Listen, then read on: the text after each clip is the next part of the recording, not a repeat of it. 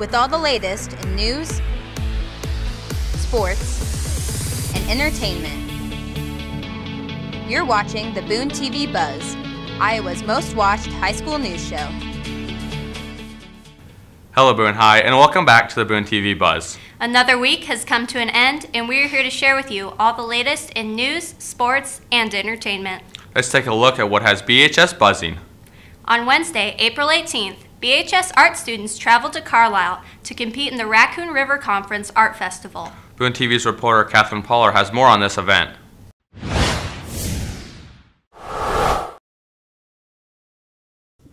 On Wednesday, April 18th, some of Boone High's art students traveled to Carlisle to show off some of their art projects that they've been working on throughout the year.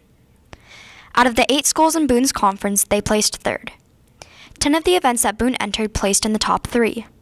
Mrs. Mach and Mrs. Pomerank are Boone's 2 art teachers who both traveled to the competition and value art classes extremely.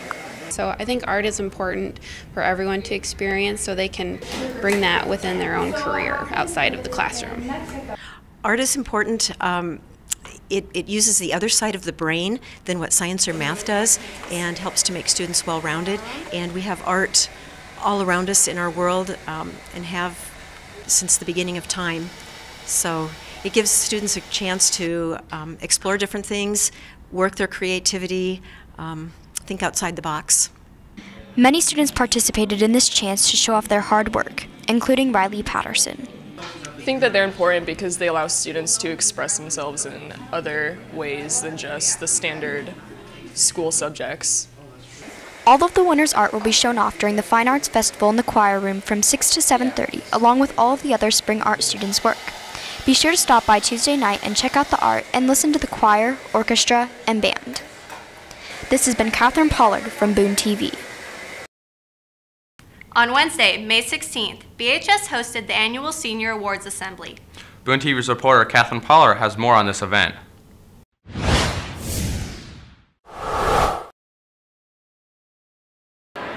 On Wednesday, May 16th, Boone High hosted an awards ceremony to honor seniors receiving awards or scholarships for their post-secondary education. The Putney Awards for Math and Science were the first awards presented at the ceremony.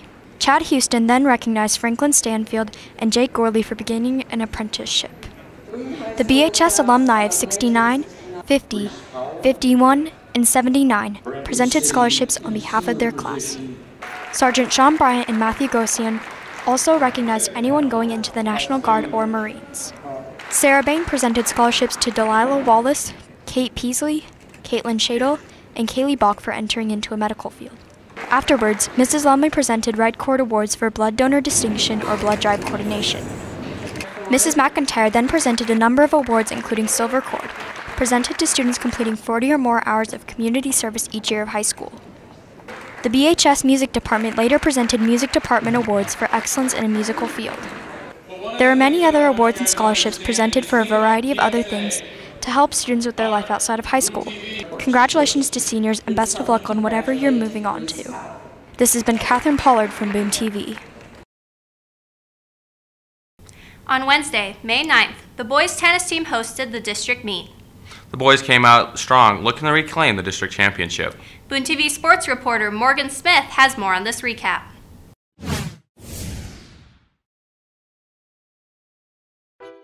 On Wednesday, May 9th, Boone hosted district tennis where 6 of our own Boone Toros took to the court. Number 2 doubles Jackson Smith and Jimmy Bowstead played first against Hampton. They won both sets 6-1 to move into the second round. In round 2, Smith and Bowstead played against Clark. In the first set, Clark won 6-1 to take an early lead. In set 2, Smith and Bowstead battled back to win 6-2. Heading into the final set, it was a hard battle back and forth with long volleys. Smith and Bowstead pulled through with a 7-6 win. In semifinals round, Smith and Bowstead matched up against Ballard's number 1 double team. It was a hard-fought match back and forth, but Ballard won the first set 6-3 and the second set 6-4.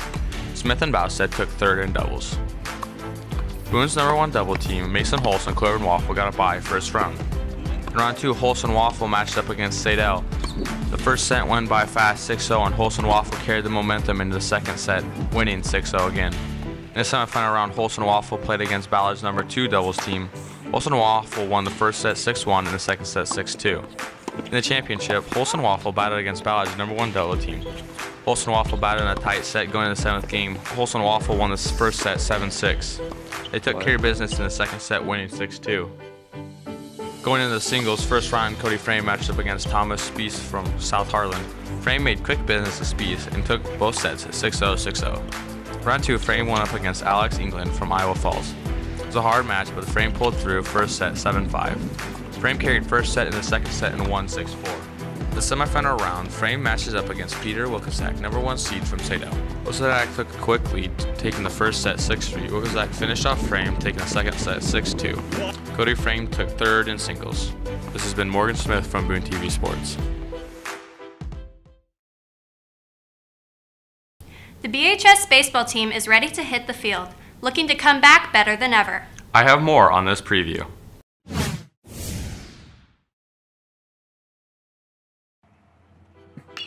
The Boone High Tortor baseball team is returning off a great season last year, going all the way to the sub-state game, losing to Bondurant Farrar 4-2, and they're looking to build off last season with a large group of seniors returning. Coach Eastland has some high goals for this season.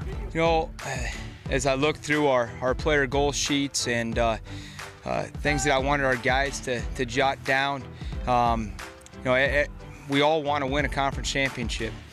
We also want to qualify for the state tournament. Those are definitely things in terms of wins and losses that we want to achieve this season as a team. But more importantly than that, we want to come together as a team, learn how to battle through adversity, and learn how to be good people in the process of playing baseball. This year, there's a large group of returning seniors, and Coach Eastland wants the underclassmen to learn from the seniors. You know, we got a lot of seniors coming back, and they'll learn a lot from our upperclassmen guys who've been around here for 2 years, and we have a large senior class coming back. And for those guys, they need to be there and watch and learn what they do, pick up the good things that they do, and do what's asked of them as well. And for those guys, just coming out here and working hard every single day and showing that they belong and working hard to earn a spot is all we ask of those guys. In the 2015 baseball season, the Boone Baseball started saying DOORS. It is an acronym and are standards that baseball players live by. DOORS is something that we started using with our players in the 2015 season. And for us, we break out of our huddle before each game, after each game, after weights, and we say DOORS. And DOORS to us is doing your best for the team, out-hustling our opponents, respecting the game, servant leadership, sacrifice for the team. That's what it means in the acronym, but more importantly, it's about being good people as well, being good teammates, being good friends. It's the things that are going to make these guys good employees someday, good bosses someday, good husbands and good fathers in the future. And so, for some of these guys, they're only going to play, 40 more baseball games this summer, and that's going to be it. So this is more than just baseball to us. This is life, and DOORS it's a good way to live. In the game of baseball, you have many challenges. You go to practice day in and day out, and you'll grow on and off the field. In the game of baseball, there's a lot of failure. We're going to strike out, we're going to make errors, we're going to lose some games. The biggest thing is, how do we handle failure? Do we sulk, do we pout, or are we ready for the next pitch? And it's a tough game mentally, it's a tough game physically. Being able to go out there and learn from mistakes and know that there's going to be another pitch is important for our guys to come out and be successful. This has been Morgan Smith from BooneTV Sports. BooneTV's Anna Olson is back this week with her thoughts on a hot-button school policy. Here's the latest installment of What's the Deal?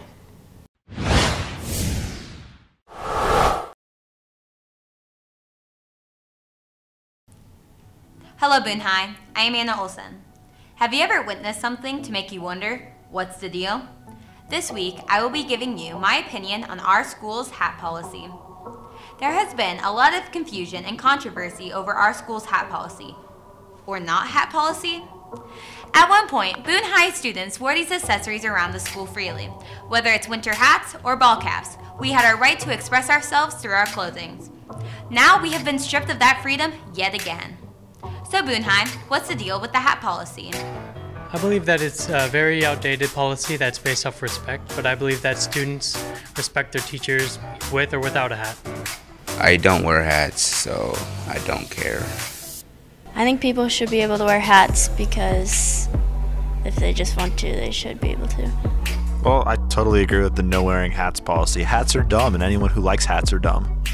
Okay, at Boone High, we should be able to wear hats so I can cover my greasy hair. Overall, I believe that the hat policy is bogus.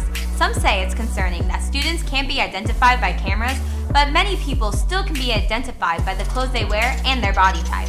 Plus, hats aren't masks. You can still see their face. Also, there is no way they can be that big of a distraction in class unless students are wearing sombreros or something. Boone High, don't take our basic right away to wear hats. And that's all I have to say about that. Treat me with your thoughts. See you next time on What's the Deal? A highly anticipated Marvel movie has been released, and your favorite movie reviewers have everything you need to know. Here are BooneTV's Brian Bingaman and Maggie Mueller, here with the latest installment of Two Doors.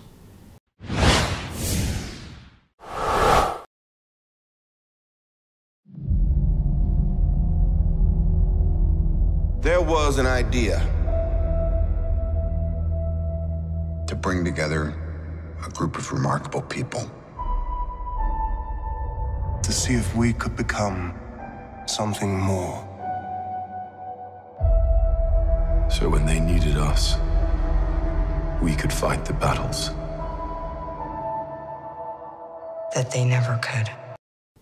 Hello, Boone High. I'm Brian Bingo Man. And I'm Mr. Kramer. And today we will be reviewing the highly anticipated Marvel movie, Infinity War. Marvel's Infinity War is about a main antagonist named Thanos, who is set out to get all 5 Infinity Stones so we can wipe out half of existence. The Avengers, Guardians of the Galaxy, and other characters must help stop him at all costs. Are they any match for the 2 stones he already has? I enjoyed the movie a lot. I loved the pacing and the action scenes were amazing. The main antagonist, unlike Justice League, was a great part of the story, and all characters in the movie were fairly balanced for this fight. The extra villains also added a great flavor to the movie. I also really enjoyed the comedic atmosphere that came with all these heroes coming together. Because I have no negatives about the story, I am prepared to give this movie a 10 out of 10. You even somewhat sympathize with the villain. It's just an all-around great, balanced, solid movie. While I agree with many of the points that Brian brought up and feel that the movie was very good, I would argue that it isn't great. As is the nature of comic book movies, the dramatic tension that Infinity War tries to build is undercut by the genre itself and the knowledge that none of the deaths will be permanent. This lack of gravity takes some moments from the film that would be edge of your seat and makes them the emotional equivalent of vanilla ice cream. It's pleasant, but I'm not going to write home about it. Overall, though, Infinity War is a great summer popcorn flick that is fun while it lasted, but really is just a precursor of something more that will most likely render these moments fairly meaningless. I'd give it an 8 out of 10. That was our review of Infinity War. I'd like to say that I've had a fun time doing these reviews for you, and I'm glad that only one of them, Happy Death Day, was a complete garbage fire movie. This has been Bingo Man. And Mr. Kramer from BooneTV. Have a great summer, Boone High.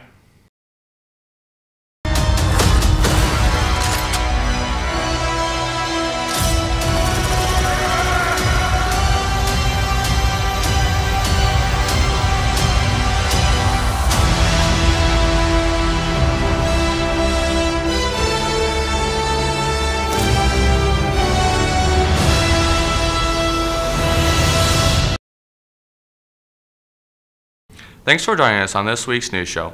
We'll be back next week with all of the latest of buzz at BHS. In the meantime, please head over to BooneTV.com to check out all of our latest videos and written stories. While there, don't forget to like us on Facebook, follow us on Twitter, and subscribe to our YouTube channel. And now from all of us at BooneTV, make sure you stay safe, stay cool, and have a great week, Boone High.